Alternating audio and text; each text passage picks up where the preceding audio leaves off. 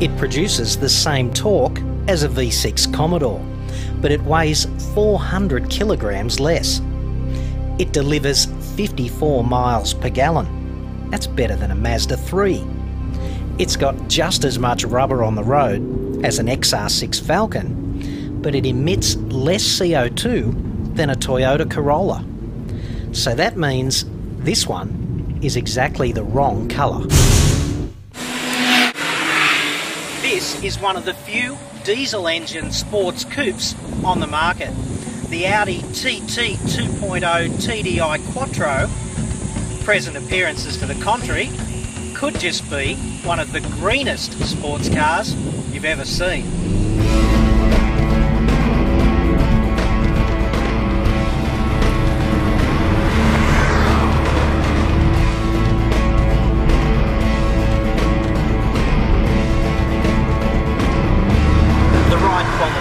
Firm without qualifying anytime soon as a loose filling detector, but when you get it out onto one of these roads where you can actually have a play, you'll be pretty glad it is. The rest of the time, when you're just tooling around town, you just have to put up with it and say, hey, I bought a sports car.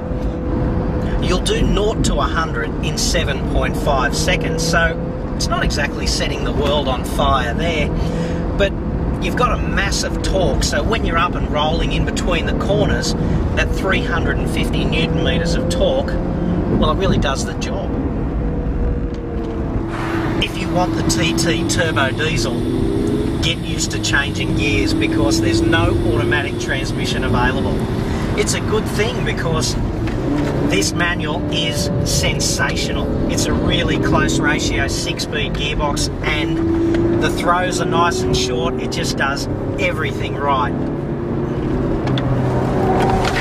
The only criticism, and it's a minor one if you like heel and toe gear changing, is that the throttle pedal's just a little bit too low to really sink your teeth into heel and towing. It's a bit of a stretch to get back to that lower gear.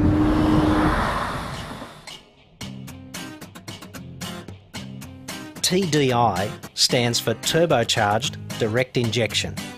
It means unbeatable economy and the kind of torque production that similar capacity petrol engines can only dream about. There's one important trade-off. You just don't get the same acceleration as you do with petrol. But there is a ton of grip, razor-sharp steering and a massive torque that makes the drive just about unstoppable once you're rolling. This second generation TT is clearly evolved from the first, which debuted in the late 1990s. But you really don't see just how far it's come until you put it side by side with its predecessor.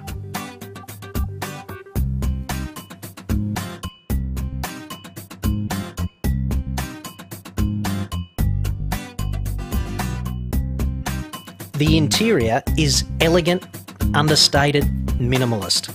It's packed with features, but not complexity. There's no start-stop button, no proximity key. You're not confronted with a bewildering array of buttons or menus. You even have to adjust the seats the old-fashioned way. If you're in the market for a serious sports coupe, the same sort of cash would get you into a Nissan 370Z or a BMW 135i. But if you're more in the market for an all-wheel drive, you could buy a top-spec Mitsubishi Lancer Evolution or a Subaru WRX STI. All four competitors have a few things in common. They're all petrol, they all produce a little more torque and a lot more power than the diesel TT. They're all around 2 seconds faster to 100 k's, but they all drink roughly twice the fuel. And none of them looks as sleek, not even the Z.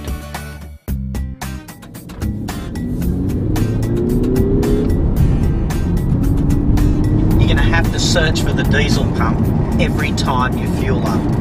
And it is going to get all over your hands, and Audi diesel doesn't complement too many aftershaves. But if you give a toss about the environment, and you'd rather be dead than drive a Prius, then this is a car you really should shortlist.